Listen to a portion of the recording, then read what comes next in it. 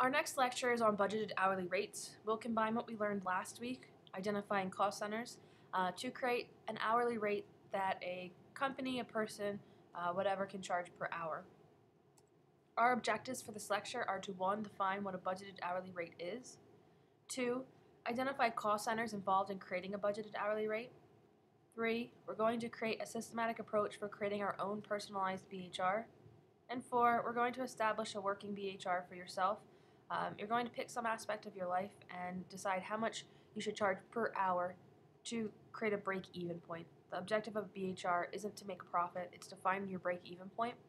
So if I decide that I have to charge $60 per hour, if I charge $60 per hour at the end of the year, I will break even. So if I wanted to make money, I'd have to add some sort of percentage or commission on top of that.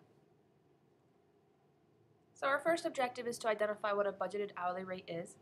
And a budgeted hourly rate is a fixed rate charged for a service per hour. It is not a random or a guesstimated number. It is an exact cost that is calculated to incorporate all variables associated with a particular operation.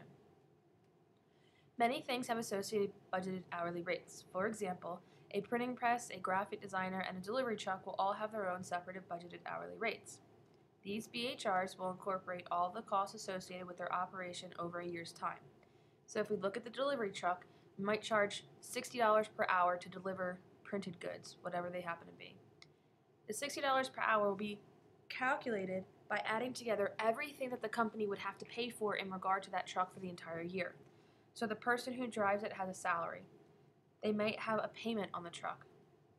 They probably have car insurance or truck insurance, maintenance that they have to, gas they have to buy, etc. will all be added together or summed and then divided by the number of hours that that truck is in operation to create a budgeted hourly rate for the truck. So how are BHRs used? BHRs are only one half of the equation when we are creating pricing for a customer. Budgeted hourly rate incorporates all the cost for a particular cost center for the entire year, but there are some variables we can't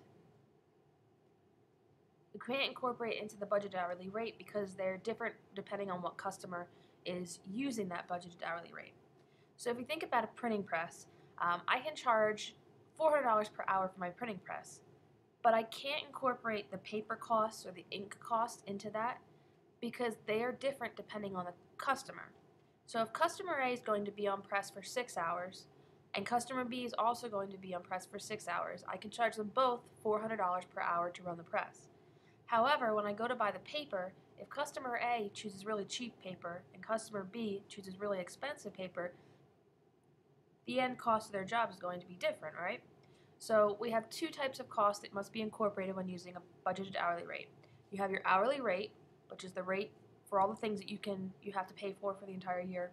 And then you have a cost, it's a fixed cost for whatever the customer chooses, all the variables that are customer dependent.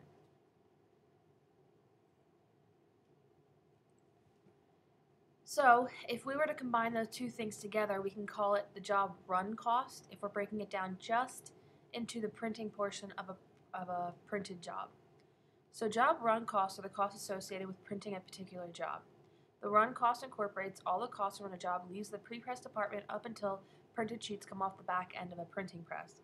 So if I was quoting a job for a customer, run costs would only be one portion of it. I would still have to incorporate all the pre-press costs, the finishing costs, delivery costs, etc. However, this one portion, the job run cost, can be divided into fixed costs and variable costs. So variable cost is cost per hour, something like that, like a budgeted hourly rate. And I also have fixed costs, costs that are dependent on the user. So if the user buys 1,000 sheets of paper, if the paper is $1 a sheet, they're going to spend $1,000. If they choose a paper that's $2,000 a sheet, I can't incorporate that into my BHR because I don't know what paper they're going to choose. So different things that a company must incorporate into a total price for a cost center or an area are plates, paper and ink, the number of hours a job will be on the printing press, setup and wash-up times, and whatever other costs a company might incur while a job is on the printing press. The costs that I'm going to incorporate into the budgeted hourly rate are things that I have to pay for no matter what. So plates, paper, and ink, they're dependent on the customer.